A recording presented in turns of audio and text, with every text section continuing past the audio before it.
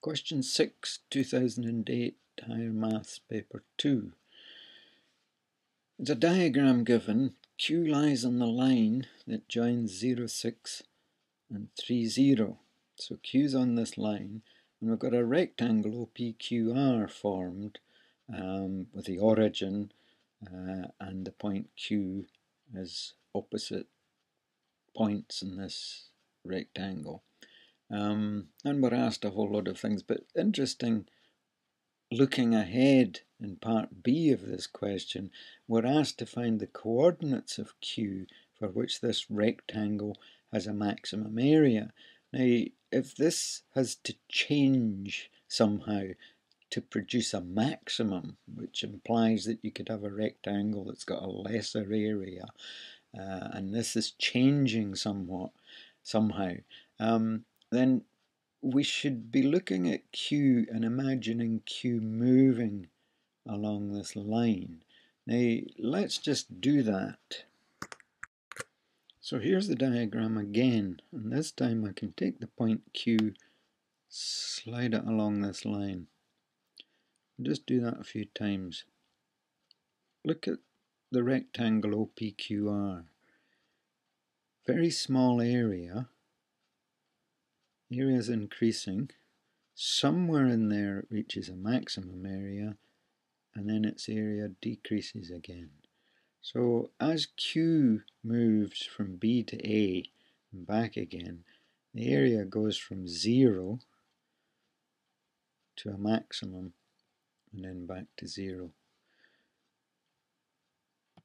So the point Q being on the line AB, if we suppose that Q is the point XY, and as it travels along this line, there'll be a relationship between X and Y. That's the equation of this line AB. So let's try and find the equation of this line AB. So first of all, we need to find the gradient of the line. We know it's negative. Just from the diagram, we're going along 3. Remember, this is the point 3, 0. We're told that in the question. And this is the point 0, 6, A. So we're going along 3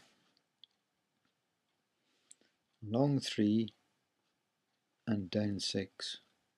So the gradient of the line AB is distance up or down, that's the 6 divided by the 3, and as we said it's negative downhill. That's a gradient of -2. And we know the y-intercept is 6, so y-intercept 0, 6. So the equation is, and we would be thinking y equals mx plus c. Okay, so there's our thoughts on this one. So the equation is y equals -2, that's the gradient m, x plus c, and c is where it crosses the y-axis. So y equals -2x plus 6. So as this point moves along this line, the relationship between x and y is given by this. So in particular, if x is t, as the question says, if x is t, then y will be -2t plus 6. Because this equation tells us the y-coordinate is minus twice the x-coordinate plus 6. So this y-coordinate is minus twice this plus 6, minus twice t plus 6. So in this diagram, this is the y coordinate of Q. There's its x coordinate, there's its y coordinate. So this will be minus t plus 6. So QR is minus t plus 6, which is part A of the question.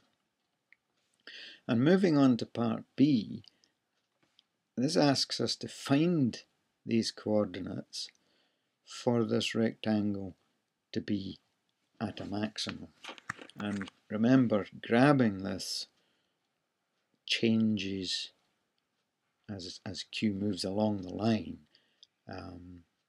The area of the rectangle changes. We have to try and find the position for Q, the values of x and y there, that gives a maximum for this area. So let's just write down the area, and notice that it depends on t. If we move t and make t smaller, this is the value of t now, that changes the area. So basically it depends on this value of t, really the x coordinate of Q, this value of t. So we could put down that A is a function of t. A depends on t, and basic rectangle area length times breadth. So t times minus 2t plus 6. So it's length times breadth, 2t plus 6. Possibly it would be better writing this as 6 minus t. Doesn't matter which order you add this negative 2t and this 6 together. So possibly it looks nicer if we write it like that. So this, of course, is a quadratic. If we multiply this out, we get 6t minus 2t squared. It's got a squared value for t, so it is a quadratic. And we certainly can work out maximum values of quadratics. Up here we would have our y which basically is a to the t in this case, and this is our normal x. In this case it's t. So as t changes, the area changes. Remember what we said was if x coordinate is very close to 0, if t is 0, the area would be 0. As it increases all the way up to 3, the rectangle area comes back down to 0. So somewhere in here it's at its maximum. Let's sketch this.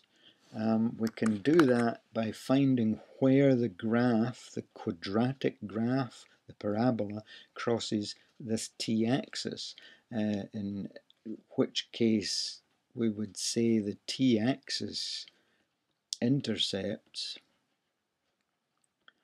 In other words, we have to set this equal to 0, are found by solving when is this equal to 0. And of course we've got two things, multiply give you 0, one or other of them 0. So t equals 0 or 6 minus 2t equals 0. In this case, add 2t to both sides, 6 would be equal to 2t, and divide both sides by 2, t would be equal to 3. So the parabola crosses at 0 and 3. Now I think we might have expected that, because if we get back to the diagram and move this point, there's t being 0 and the area is 0, and there's a value of t that's 3, and again the area of the rectangle is 0, and again somewhere in the middle it's at a maximum. So this is very much tying up with our little moving diagram here. So crosses at these 2 points. Remember the t squared term is going to be negative, therefore it's what we'd call an upside down parabola, or concave downwards parabola. So the graph is looking like that.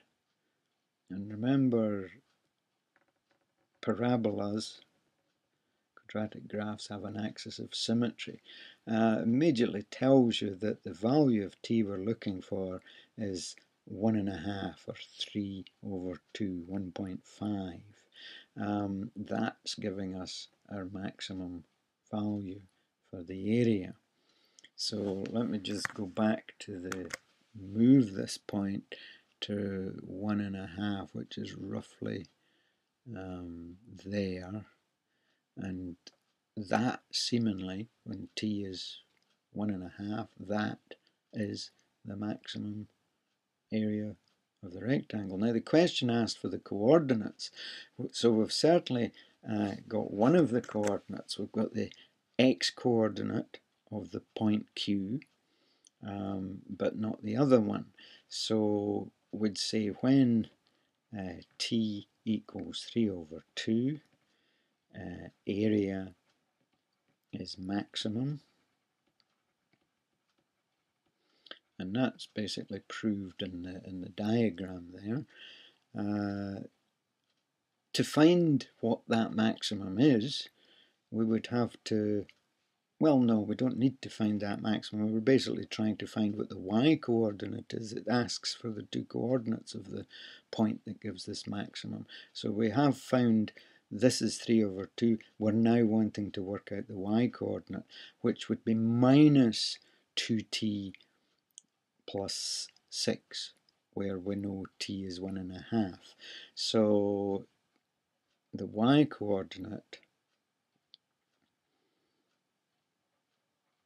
is equal to minus twice t plus 6, which is minus 2 times 3 over 2 plus 6. Now these 2's cancel. You'll get a minus 3 left. Minus 3 plus 6 is 3. So the coordinates are 3 over 2 and 3 for the values of the coordinates that gives this rectangle its maximum area.